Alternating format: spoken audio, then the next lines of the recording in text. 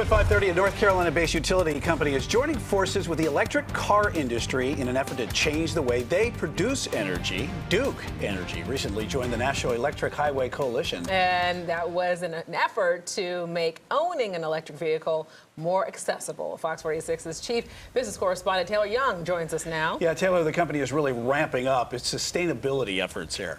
Yeah, that's right, Brian. The company's CEO says their climate strategy is really their business strategy, and now the company is dipping into the electric car industry.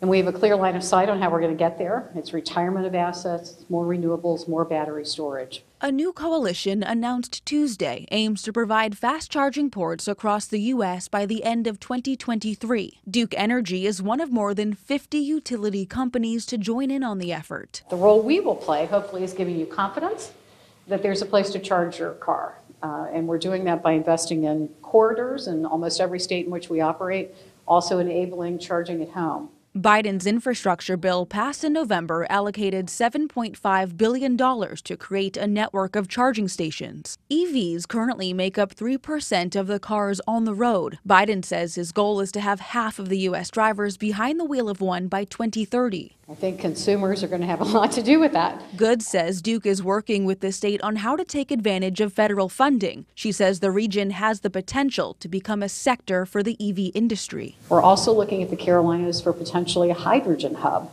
How can we put some investment into R&D around hydrogen? That's also a part of the infrastructure bill, and we have some unique qualities here in the Carolinas that could attract a hydrogen hub.